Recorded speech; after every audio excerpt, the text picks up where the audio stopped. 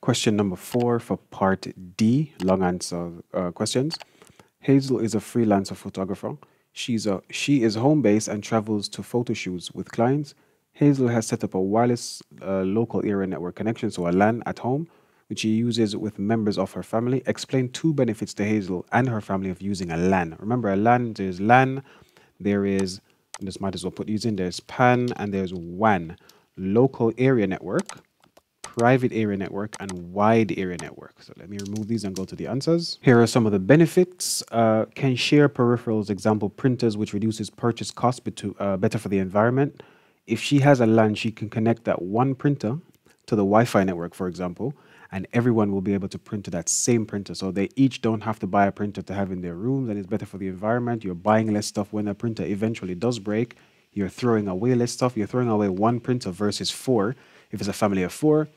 You can share files, software applications between devices without the need to use external methods, example, email, external storage devices.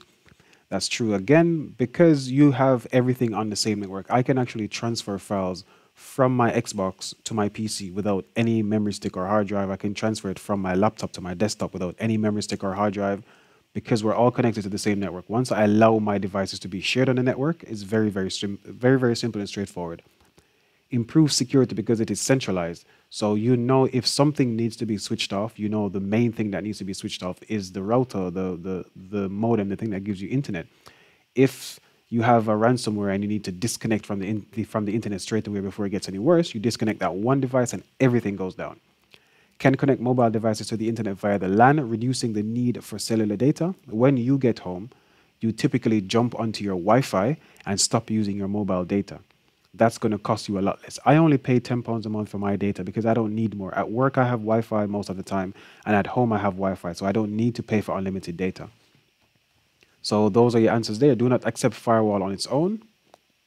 Other members of the family sometimes use Hazel's laptop. Hazel must keep client data stored on her laptop secure.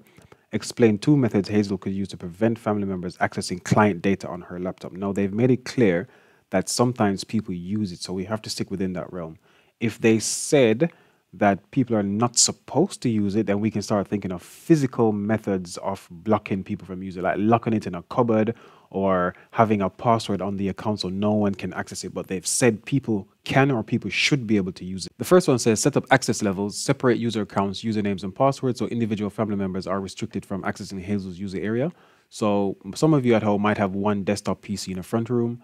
You have mom's account, dad's account, and your account, and no one else can access anyone else's account unless they have a username and password. So Hazel will have to do this.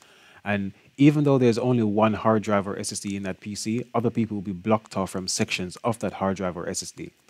So she can also password protect files or data so that unauthorized users cannot open or access client files. Only Hazel can open or access them.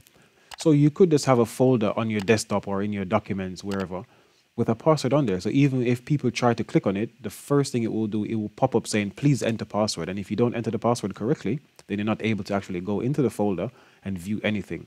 That's it. You could also encrypt files, so only Hazel can decrypt them with a key. So sometimes you can buy these memory stick looking things, which are decryption keys, hardware decryption keys. It's more or less the same as password protecting, but encrypting it is slightly different. But essentially think of it as plugging in a memory stick to decrypt it, and only you will have that key to decrypt it, no one else.